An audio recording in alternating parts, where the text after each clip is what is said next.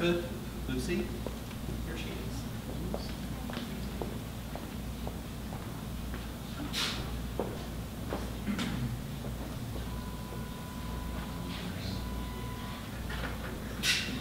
You can tell I was a teacher. I have a visual. I'm going to read a couple of poems first, and then I'll show you a picture. This one's by my my partner in rhyme, Sandy Stromberg, who couldn't be here. It's called A Nepo Moment in West Texas, and it's on page 84. Nepo was famous in the 700s for his attentiveness to nature. From my perch in the creek house, lace cactus, stubborn sycamores, ball moss looped like earrings over branches of live oak. Centuries-old cypress dips spindly legs into the water. 7 deer hightail the fence.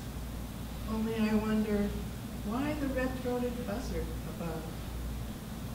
Last night, the sky split open, its gray cloud promise. Thunderous music on my tin roof. Today, sunlight filters through heavy raindrops, a dewy web woven between limbs. Come, drink, the spider invites.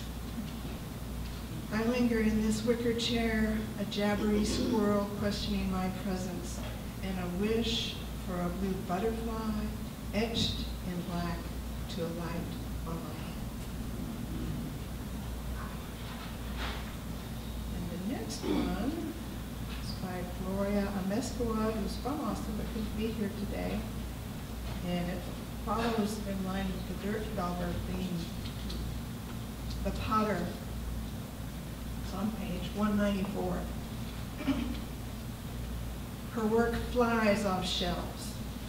Without her daughter's help, she couldn't finish the pots, eyeglasses 2 fingers thick. Her worry hands shape clay, wrap smelly horsehair. Fired by wood, cow dung, her art bakes in embers for hours, centuries. The spirits of generations whisper in the smoke, the old way is the only way. The pot, a field of zacate and turquoise, veiny black lines on tan, negative thunderstorm in a frenzy. Finally, cutting away to clouds, rain feathers, burnished red mountains, a turtle, life giver. Read a white goat. Is the coming darkness your sacrifice to a hunger only you understand? My poem, which is on page 59, is about, if you go to San Antonio and you turn west on Highway 90 and you get to where the river, you cross the Pecos River on that big bridge, if you look over to the right, there's this cliff and there are these shelter caves in there. And inside one of those caves is this. This is the White Shaman mural. It's 13 feet tall and 26 feet long. And because they have wonderful magic and science now, they know that one painter did this. They thought maybe, it was multiple, one painter. Cave painter of the Despoblado. Wade the river, scramble the oakward cliff, step into the harbor of this long, sheltering cave, framing the mountains where the sun sleeps.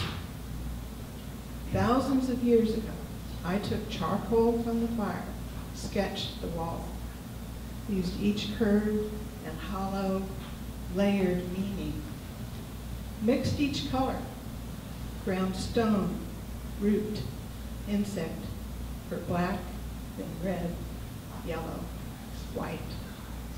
Fashioned a scaffold to paint high, revealed rituals that share our beliefs, duality, replication, peyote buttons that ease the crossing of souls? Is it rope, serpent, umbilicus? Yes. Crack the code of cyclical time. First book, this wall. Rocks that sing our song.